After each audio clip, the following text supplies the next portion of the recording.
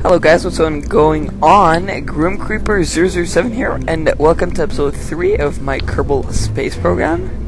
This episode, we are again going to try getting into orbit. So let's see how it goes.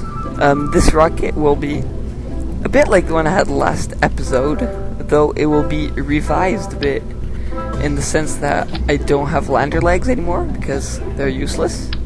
I always crash land over the ocean anyways, so they're pretty useless. It's only if you want to land on Mars or Moon or Minmis or Duna or whatever that you put lander legs, or if you just plan to make a Kerbal rocket, which is not my point here today. Today I am going to get into orbit. So I'm going to make this top module with a Poodle, no, not a Poodle engine, an FT101 engine, and an FTL 400 fuel tank with a advanced SAS module and a Mark 1 cockpit. Then I will put a decoupler and an FTL 800, or two FTL 800s, no wait, one FTL 800, and then I put an engine. Okay, I'm a bit in advance of my thing here, so let's patiently wait. But yeah, I've been going great lately. So yeah, this is about when I realize that I'm going to put my second engine under my first FTL 800.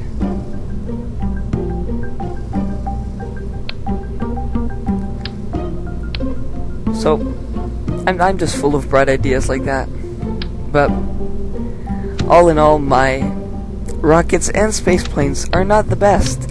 I have to admit, they do not work the best. Although they do get the job done, and that's what I like. However, in later episodes when I will be making a space station, I'm all gonna make it in one piece and then just send it up. Because docking in space is gonna be really hard for me. So unless you guys can, like, I don't know, private message me a tutorial or something on how to do it easily, guess I'm gonna have to build it all in one go and send it in one go. So yeah. And by the way, always put nose cones on your fuel tanks so that it's more aerodynamic. I don't know if aerodynamics actually, there is aerodynamism in this game, but I'd say, yeah, probably, because it's a pretty realistic game. Even though I should get the physics mod, which would make it even better. But I don't have it, so I'll have to go without for now.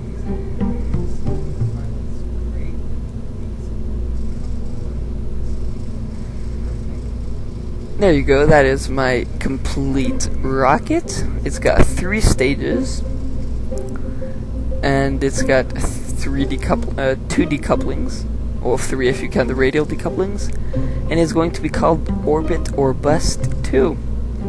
Because you never know, I might get into orbit, I might not. So here we go. I save, and here we are on the launch pad. Calzone Kerman is going into space. Let's just hope he doesn't end up like Kidlin, his buddy, crash landed in the ocean. I'd say it goes 700 miles from Space Center, or at least it's in the middle of the ocean. Like, now I've got one plane that is 25 kilometers from the Space Center and one that is 28 kilometers. The one that's 25 kilometers is a space plane I sent up to go get the Kerbals from my other one.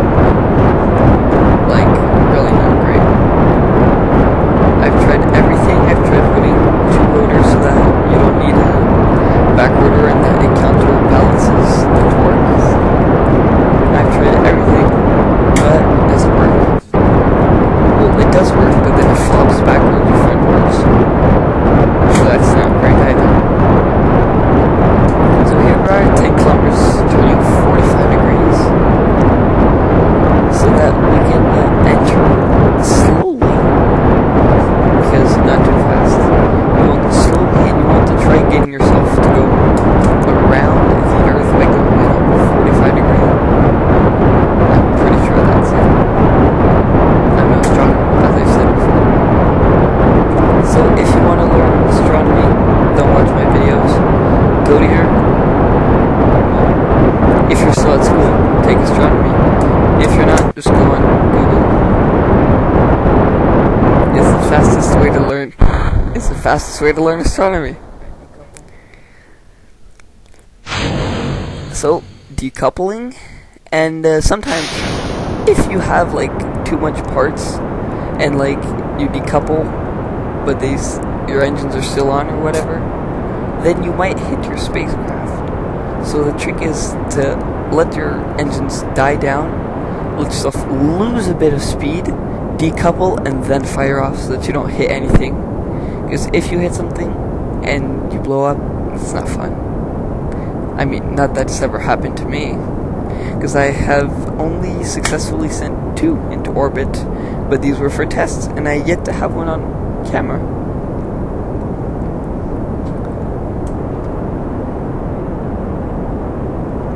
So yeah, I am, Calzone is approaching orbit. Slowly but surely.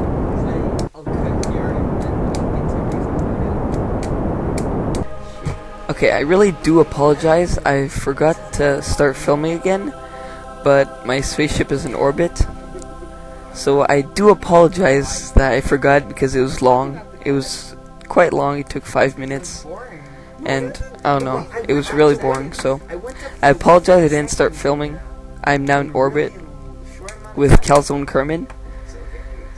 So yes, the next orbits I will continue filming and just cut at need. But yeah. So yeah, I'm just minimized now. You cannot see my spaceship anymore to see how big we are compared to the Earth and the universe. So yeah, guys, thanks for watching. This was Grim Creeper 007. And if I did anything wrong, or if you guys would like to tell me something, leave it in the comments section below. But yeah, thanks for watching. And I'll see you guys in the next episode.